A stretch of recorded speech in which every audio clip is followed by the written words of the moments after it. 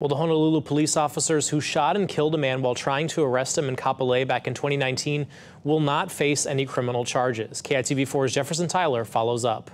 The use of deadly force, which resulted in the death of Mr. Kalahoi, was justified. Honolulu prosecutor Steve Ohm says that 3 officers who opened fire on Kalahoi at the Shell gas station in Kapolei in 2019 did so to protect themselves and others. That investigation completed by the prosecutor's office, which the Kalahoi family attorney objects to. It's biased to start.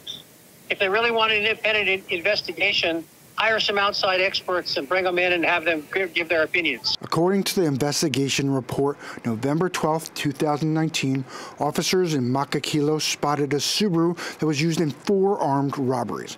Officers then tracked the vehicle to a gas station where Melvin Spillner, one of the men they were looking for in the robberies, was pumping gas. That's when the plainclothes officers rolled into the location. Officers swiftly tackled and apprehended him. Several officers.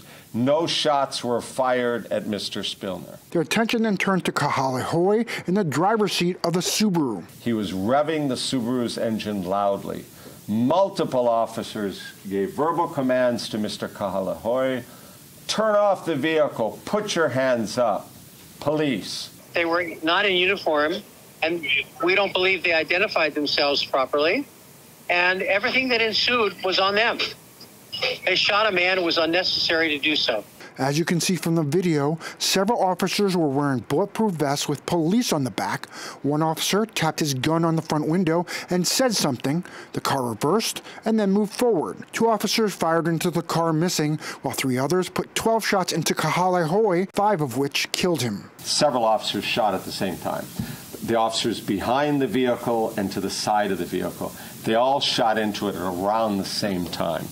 And we're saying because he was, at that point, turning it back and coming back toward the other officers, they were all justified in taking the shots. Basically, to the extent that they claim that the car was about to take off and jeopardize their safety, they're trained to avoid that. They are given absolute training not to put themselves in danger or jeopardy.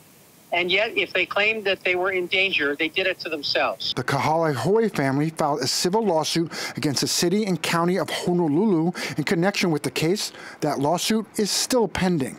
Jefferson Tyler, KITV4 Island News.